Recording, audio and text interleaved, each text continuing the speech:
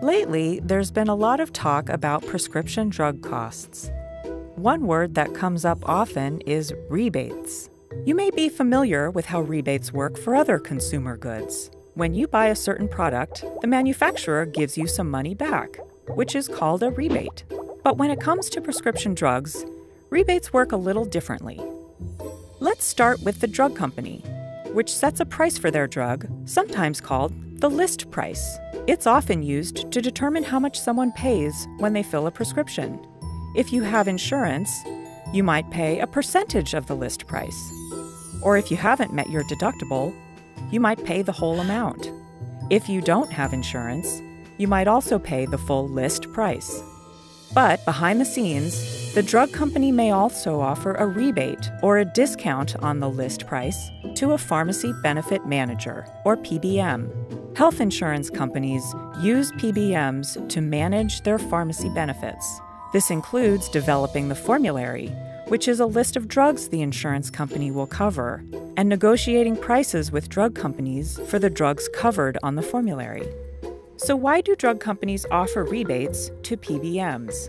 Typically, they offer rebates for brand name drugs so that these drugs get preferred placement on the formulary. This preferred status encourages patients to use the drug company's medications rather than competing products. When patients fill a prescription for one of these medications, the drug company pays a rebate to the PBM.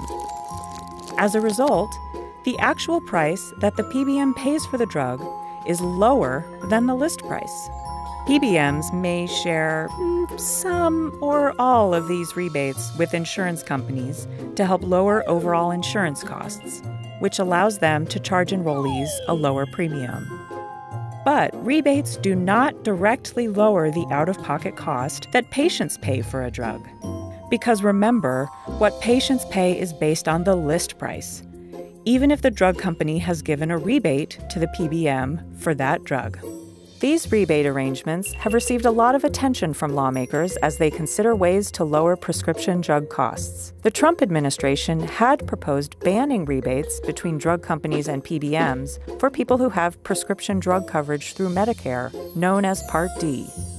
Instead, drug companies could have offered rebates directly to people enrolled in Part D when they filled their prescriptions. But the administration retracted this proposal amid concerns that it would lead to higher costs for insurance companies, higher premiums for enrollees, and higher Medicare spending by the federal government. It is still possible that lawmakers could make some changes to this rebate system to help people save money on their prescriptions, but they're also talking about many other ways to lower drug costs, like bringing more generic drugs to market, using lower drug prices in other countries as a benchmark for prices in the U.S., allowing the federal government to negotiate drug prices under Part D, and letting Americans buy lower-cost prescription drugs from other countries. The fate of these and other proposals is still up in the air.